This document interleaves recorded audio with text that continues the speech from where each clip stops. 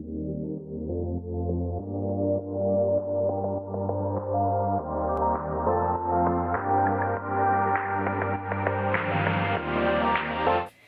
guys, welcome back to my channel. For today's video, I wanted to give you guys my go-to wardrobe items for this spring and summer season. If you're new to my channel, I am 6 months pregnant, so my wardrobe and my style has been tweaked a little bit.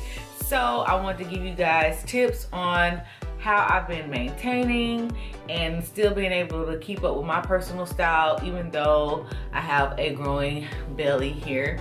So let's get started. First item I'm going to show you, well, the first two kind of go together, but the first one I'm going to show you is the midi length dress. I've really been enjoying wearing midi length dresses because I like to show off my baby bump. I feel like if I wear stuff that's like too baggy and like really just doesn't showcase it, it makes me look bigger than what I am and it makes you look frumpy. I like to wear the midi length dresses here, and I do wear these to work. That's why I also like to pair them with a kimono or like a jacket or something of that nature. But mostly I've been wearing kimonos because of the season, because they're a lot lighter and it's a lot colorful. It's a lot more colorful for spring and summer. My next item, which should be kind of a given, is the maxi dress, which is like super comfortable. Like all you do is just throw that on and you're good to go. So I'll show you guys this one that I have worn a couple times that I get a lot of compliments on. I think it really showcases my belly bump really well, but I've been liking the more fitted maxi dresses if I can find them. I like those. Like I said before, shows off my baby bump, and I am very proud of my baby bump, so I really like to show that off. So yeah. Okay, so another item that has been working really well for me is the palazzo pants. I've actually worn this particular pair probably twice already, and I really love them. I actually wasn't like a huge fan of palazzo pants prior to me being pregnant, but these have been a lifesaver for me, especially being that it is humid down here in the south. Hasn't gotten as humid just yet, but it's going to. But this is very cool and ventilating for me, ladies. You know what I mean. I don't really like wearing tight bottoms in the summertime just because like it's too hot like to do that, and it's just like you sweat too much and it's just a whole thing. My next item is the biker shorts. I have been loving biker shorts, and I've never thought that I would, like this would be a thing for me, but these have been a great alternative to wearing leggings, because in the fall, like towards the end of like the fall winter, when I earlier in my pregnancy I was wearing a lot of leggings, but now that it's gotten a lot warmer, I really can't do leggings right now. But biker shorts have been like the perfect replacement for that. I've got these in a gray and a nude color, and I love to wear these with, like, if I want to wear oversized tee, like if I buy like a men's tee, because I've really been liking to do that lately, like I'll show you guys in the clip.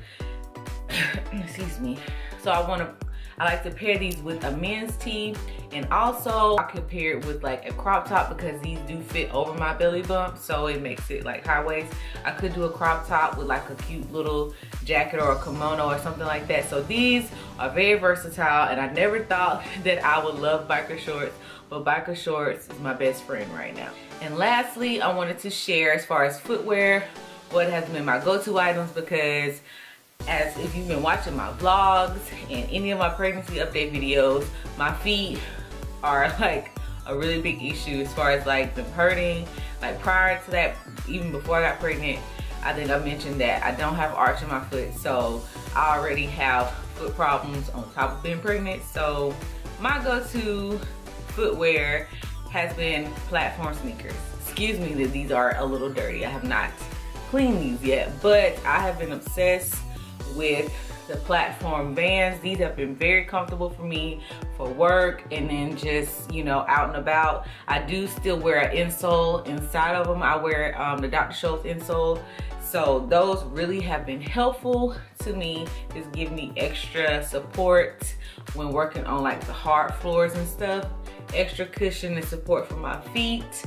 And I have been obsessed with them. And again, this is something else I never thought that I would really like, because I'm not really big platform person as far as like sneakers go, because I really wasn't, when the whole sneaker wedges trend was out, I really wasn't with those. So the fact that I actually really like the platform sneakers is a definite surprise for me, because I was so not here for it.